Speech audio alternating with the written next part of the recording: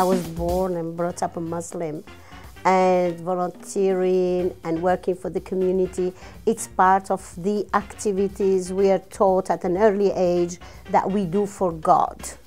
The seniors, we started looking at the community and finding them. Almar Center had a number of seniors that joined. It's the only center that offered day services to seniors in the East End. And they informed us, but there were many seniors that were isolated in their areas or across the East End. So we hired a person who literally went from church to church.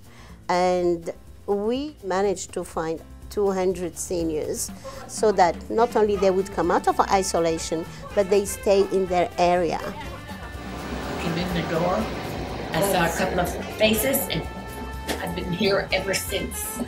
This is really our home away from home. Yeah. We come here and we enjoy ourselves no end. Yeah. I come here once a week, and then I bowl on Thursdays, and I laugh for the whole week in those 2 days. Besides singing. You have a beautiful voice, Frances. You should get up and sing. She doesn't. No, it's not what it used to be. No, they won't choose me. They won't choose me for the opera. I could have spread my wings and done a million things we've never done before.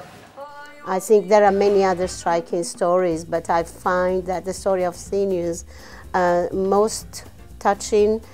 It's the seniors who are most affected and most challenged in accessing services in English in the East End.